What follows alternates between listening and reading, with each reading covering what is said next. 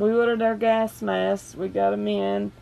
All the refill cartridges and the safety straps, filters, all that good stuff. This virus surely did make us some work on freaking people out.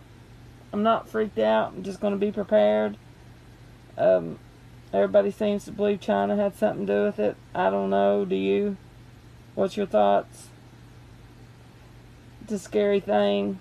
I'm going to try to have enough bought up for my whole family before winter hits again.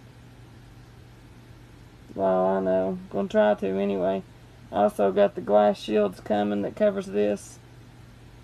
Now I've got to worry about hazmat suits if it gets any worse. That was a joke, y'all. But anyway, the respiration problem, yes.